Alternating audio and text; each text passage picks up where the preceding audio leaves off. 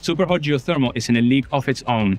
It can reach economic and power parity with oil and gas by producing up to 10 times more energy per well than a typical geothermal well. And that is the key to scaling geothermal power production to terawatts. We walk over it every day. Concrete, grass, asphalt, all hiding a heat so immense it could replace oil, coal, even sunlight.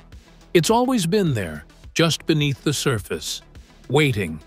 Not for discovery, we've known about it, but for the courage to reach it. Because digging that deep has always been too hard, too expensive, too dangerous. But something has changed. In Texas, a beam of light is doing what steel never could, melting through the earth, vaporizing stone. No drills, no bits, just energy. It sounds like science fiction, but it's not. The future of clean power may already be burning beneath our feet. Let's dive in. A hole in the earth, a hole in convention. They call it drilling, but it doesn't feel like drilling anymore. No spinning metal claws, no thunderous engines, no plumes of drilling mud rising like smoke. At a glance, it looks almost peaceful. A rig like many others, parked under the Texas sun. But something very different is happening here. Instead of brute force, there's light. Not visible light, but millimeter waves, silent, focused beams of electromagnetic radiation. They're invisible, but powerful enough to melt granite like butter in a hot pan. Do not break it, not crack it, but melt it. And not in a lab this time. In the field. Real granite, real earth. At the center of it all is Quaise, a company born from nuclear fusion labs and reimagined for the crust beneath our feet. They're not just building a better drill, they're throwing out the idea of drilling altogether. Instead of bits and blades, they've built a beam.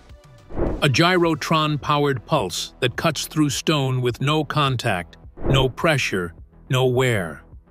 The result is a circular borehole lined in natural glass, created as the rock melts and cools against its heat. No cracks, no mud, no collapse. What they've built isn't just a piece of equipment, it's a new philosophy. One that challenges how we think about energy, depth, and possibility. For centuries, we've relied on physical force to shape the Earth. Quaise is showing us another path. One that uses precision, patience, and light. And at the bottom of that quiet beam, a door. A door to heat, to power, to a version of the future we might have missed, if no one had tried something so strange, something so quietly radical. Fusion-born, earthbound. This story begins in a place that feels far removed from the drilling fields of Texas. It begins in the clean, silent corridors of MIT, in the heart of a fusion research lab. There, Paul Waskoff, an unassuming physicist, wasn't thinking about geothermal energy at all. He was thinking about the stars. Fusion energy, the process that powers our sun, has always promised limitless power. At its core is plasma, gas so hot it breaks atoms apart and fuses them back together, releasing immense energy. But to make that happen on Earth, researchers use a strange kind of technology, the gyrotron. A vacuum tube that emits millimeter waves, electromagnetic beams that can heat plasma to over 150 million degrees Celsius. Waskoff worked with gyrotrons for years, but one day he asked a different question. What if we turned the beam downward? What if we stopped trying to reach the sun and tried reaching the Earth instead? The idea was wild. Gyrotrons are delicate, lab-born, expensive.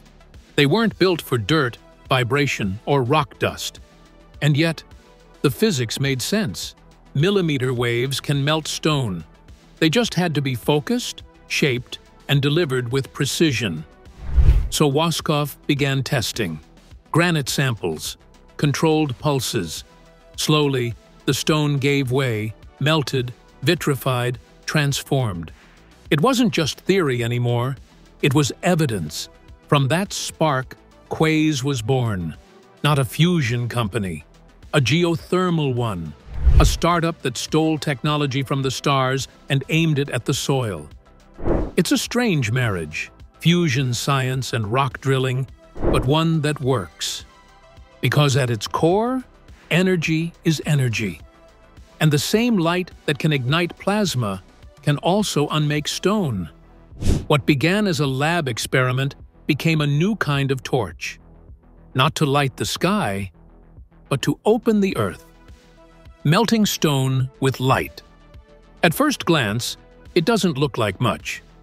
A rig, a pipe, a hum in the air, no spinning bits, no flying rock chips, no roar of metal biting into stone.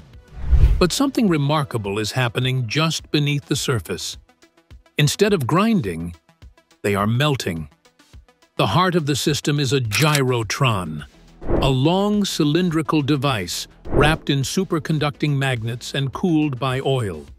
It generates a beam of millimeter waves, invisible to the eye, but powerful enough to vaporize granite. This energy is funneled through a movable waveguide, an engineered pipe that not only carries the beam, but also adjusts its position as the hole deepens. And the rock? It doesn't stand a chance. As the beam pulses downward, the granite softens, liquefies, and forms a thin, glossy coating along the borehole walls.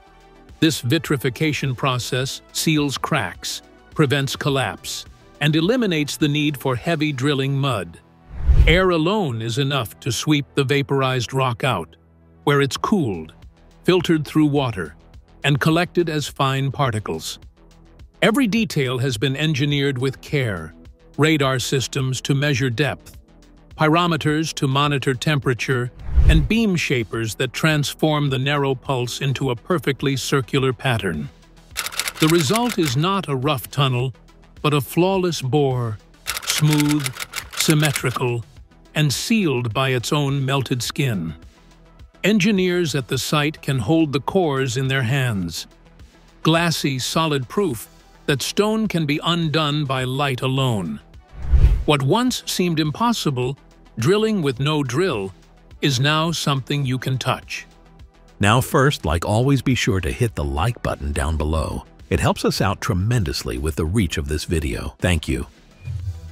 The cost of going deeper. There's always a price to reach what others can't. With Quaise, it's not the drill bits that wear out. It's the questions that don't go away. Can it scale? Will it work in every kind of rock? And what happens when water, cold and constant, seeps into a hole designed to stay dry? Vaporizing groundwater isn't part of the plan. It takes far more energy than stone. If too much leaks in, the whole system could stall. That's not just a technical risk, it's a financial one. Then there's the gyrotron itself. It draws 100 kilowatts of power now, with plans to scale to 1 megawatt. That's the output of a small wind turbine just to run a single beam. And these machines aren't built for field work. They were made for spotless labs. To survive in the grit and shock of drilling sites, they've had to be reinvented, cooled with oil, packed into containers, shielded from dust and failure. It's working, but not without cost. Shipping, assembly, diagnostics, power management, it all adds up. Every foot deeper is a test of patience, logistics, and trust in a beam you can't see. The Earth doesn't give up its heat easily. But then again, nothing worth having ever does. The power beneath the pressure. The deeper you go, the hotter it gets.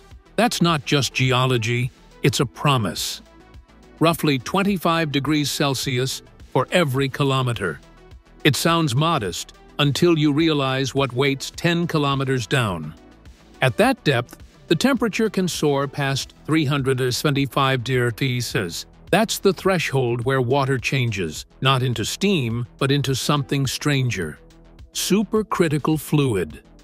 Neither liquid nor gas, but something in between. And in that state, it holds extraordinary energy. Drive that supercritical steam through a turbine, and you unlock power far beyond what normal geothermal wells can offer. This is Quaise's real target. Not just heat, but super hot rock. Energy so dense that by some estimates, one well could generate up to 10 times more electricity than conventional geothermal systems.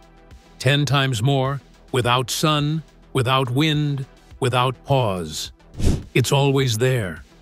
Beneath every continent, beneath our homes and cities and fields, a battery so vast that just a fraction of a percent could power civilization for thousands of years. But to tap it, we need depth. And not just any depth. Controlled, stable, pressure-sealed boreholes capable of reaching these hidden cauldrons. That's what this technology offers. A way to descend, safely, into the furnace beneath. Other clean energy sources come and go with the weather. This one doesn't. It's not intermittent. It's not exposed. It's not fragile. It's buried, waiting. All we need to do is go deep enough and dare to let the heat rise. Profit or pipe dream? Clean energy alone isn't enough, not in a world built on margins and returns. This is where dreams often die. Not in the lab, not in the field, but in a spreadsheet. Wind and solar are cheap, around $30 per megawatt hour. Nuclear, often closer to $100. Quaise estimates their geothermal could range between $68 and $115. That puts them near nuclear levels, but still behind the renewables we already trust. So why would anyone switch? Carlos Araque, Quaise's CEO, has an answer: internal rate of return. That's the number oil and gas companies live and die by. Fossil fuel projects often return 15 to 30% annually. Wind and solar, just 5 to 10%. If deep geothermal can hit the higher bracket, if it can compete not just on price, but on profit, it becomes irresistible. The kind of project oil giants don't just admire, but adopt. That's the bet. And it's more than numbers. Quaise designed its system to slot into existing drilling infrastructure. No reinvention, just retraining. The same crews, the same rigs, the same rhythm, aimed downward, but toward a cleaner prize. It's a gamble, yes, but one where the rules are shifting. If the Earth can pay out like oil, but without the carbon, everything changes.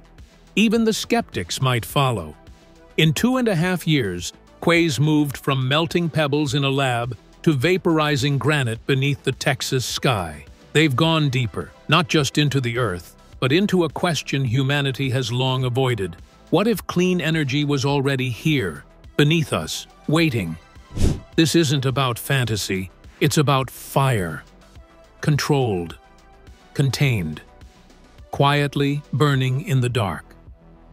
Whether they succeed or not, Quaise has shown something vital, that the future might not lie above us, in the stars, but below us, in the silence. We've always feared what lies beneath. Maybe it's time we embraced it instead.